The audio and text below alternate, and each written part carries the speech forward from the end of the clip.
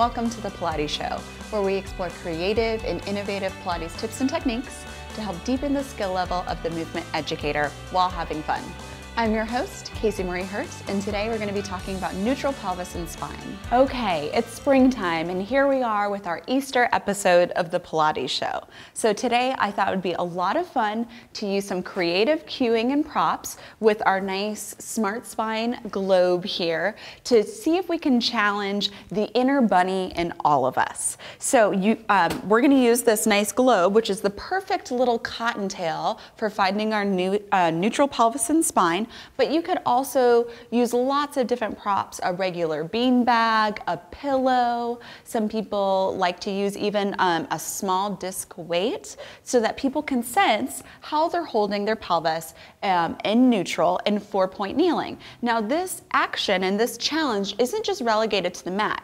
You can do it on the Cadillac, on the reformer. There are some exercises in the chair that can really help to refine and figure out, do I keep neutral or do I lose neutral while going through dynamic movement in 4-point kneeling? So what you're going to do very simply is you're going to go into 4-point kneeling, yourself or your clients, and you're going to give everyone a little bit of a cottontail here. And so you don't want it too far up on the body in the low back because they'll be able to maneuver around without dropping it, and they might be cheating their neutral pelvis. But if you bring it down on towards the sacrum or tailbone, lower into the pelvis, it's going to become a much harder scenario.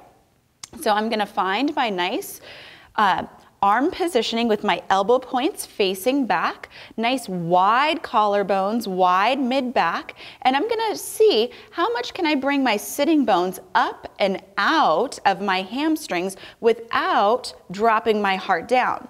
So here I am, my little energetic bunny, my toes are curled under. I wanna see how far back can I really hinge my pelvis back without dropping that warm globe, as this is kind of like the jumping bunny here. And then how far forward can I bring myself without losing it either?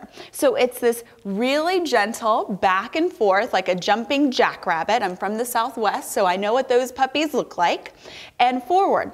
A lot of people, the minute that you bring the pelvis back, what happens is they'll drop their tail, and there goes their little cottontail. So this is a really nice tactile cue so that people feel like they still have to get their tailbone and their sitting bones to support their cottontail.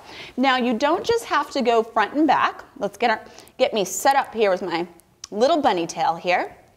You can also tell people to really reach their cottontail back at a diagonal to their left heel, and then back to center, and then to their right heel. So this is a more diagonal movement. I learned this from Madeline Black. She has some really great workshops on our site where she goes over all the wonderful dynamics and ways that you can really start to stabilize the pelvis and move on the femur heads in a dynamic manner.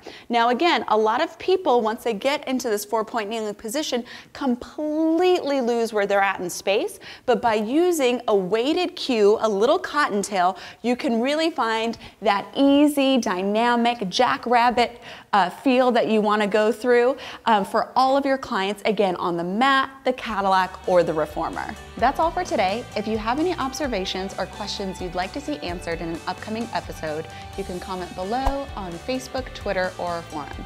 Thanks so much for watching, and never stop learning.